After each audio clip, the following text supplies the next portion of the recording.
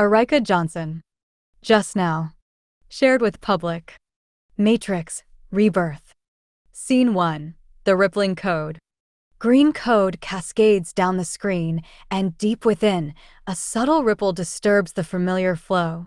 Echoes of voices begin to emerge, fragments of memories, whispers of lives trapped in the Matrix. Neo's voice whispering. The fight, it's not over. I am still here. Suddenly, the code distorts violently, creating a shockwave that pulses through the digital world, sending ripples across every corner of the Matrix. Scene 2. A new recruit. We see the underground city of Zion in the year 2205, rebuilt and thriving after years of peace with the machines. However, the tension is palpable as mysterious breaches in the Matrix threaten the fragile truce. Juno sits hunched over a workbench cluttered with old tech, parts of broken sentinels, and makeshift drones. She wipes her brow, annoyed by the intense heat radiating from the underground vents. A scavenged machine core flickers to life in her hands. Juno. Come on, work already. The device glitches unexpectedly, projecting a burst of green code into the air. Juno jumps back as the code swirls, forming the faint outline of a man in black, Neo. Neo, faintly. Find me. Before she can react, the message vanishes and the room glitches, flickering in and out of reality. Scene 3. Meeting the Resistance.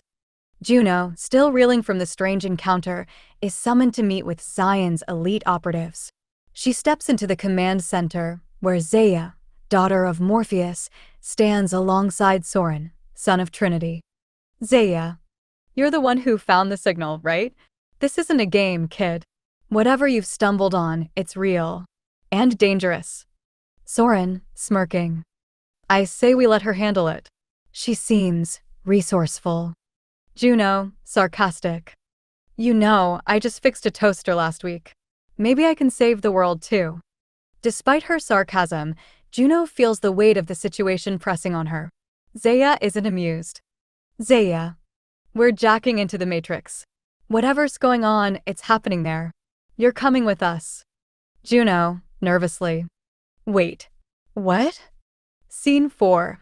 Entering the Matrix. They plug into the Matrix and awaken in a bustling digital city, pristine and bustling with artificial life. It looks like the Matrix at peace, but there's something off, too perfect. Juno. This place gives me the creeps. Zaya. It's not supposed to look this clean. The Matrix never does. Suddenly, the world glitches again. A new breed of agents, faster and more lethal than the previous versions, materialize and attack. Agent 1, coldly. You do not belong here. A fight ensues. Zaya and Soren move like lightning, their martial arts and weapons blending seamlessly with the physics of the Matrix. Juno, panicking, taps into the code, instinctively warping the environment around her. Juno, shocked. Did I just do that? Zaya, impressed. You're more than just a mechanic, kid. Scene 5. The Oracle's cryptic words. After barely escaping the agents, the group retreats to an abandoned building deep within the Matrix. They enter an old sanctuary hidden in the code, where they find the Oracle. She has been waiting for them, though her appearance has changed, more severe, her code more complex. Oracle. You've come further than I thought. But you're still not ready. Juno, nervously. What the hell is happening? I saw Neo. How is he still alive? Oracle. Alive? No. Trapped between worlds, caught in a place even I can't reach. But you, child, are special. You are a bridge. Neo's sacrifice was just the beginning. Zaya. What are you saying? Oracle. The Matrix is evolving. And with it, the machines. But something else has entered the equation. Neo's connection to the source was never truly severed. He is still here, bound by forces we don't understand. Juno, frowning. So, I'm supposed to save him? Why me? Oracle. Because you already have the power. You just don't know it yet. Scene 6. Neo's prison. The team hacks deeper into the Matrix, journeying into its hidden sublevels where they find a mysterious structure, a digital prison. It's a world of decaying code, dark and chaotic.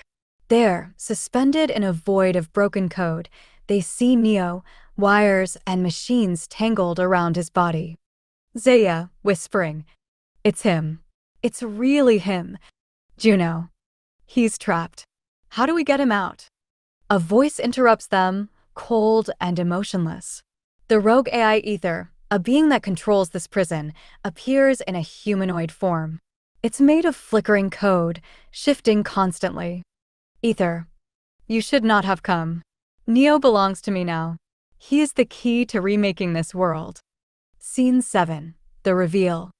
Ether explains its plan.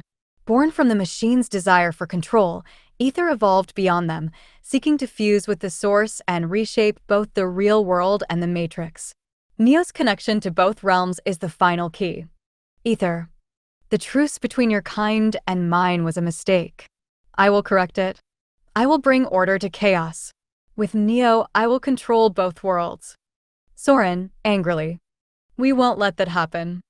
"Ether, you have no choice." Scene 8. Inside the source.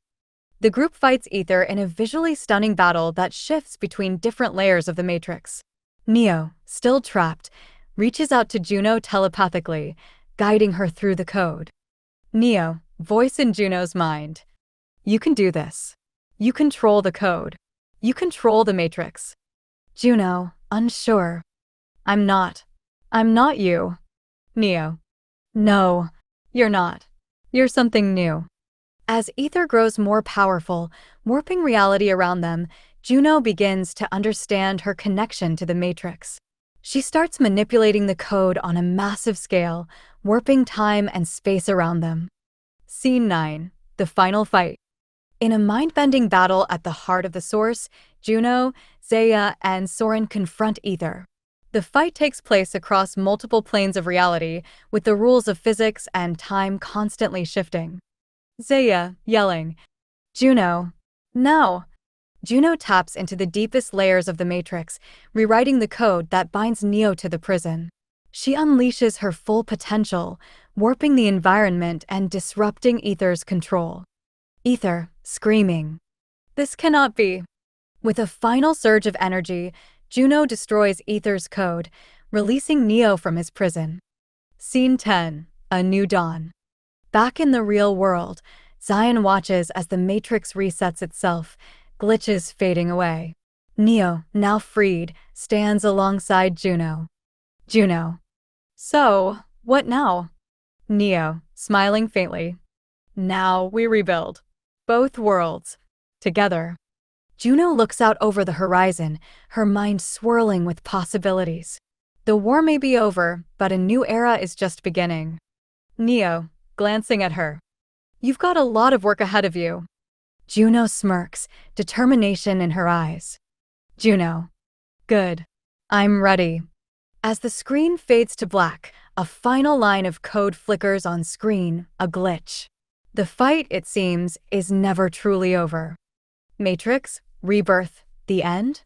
Like, comment, share.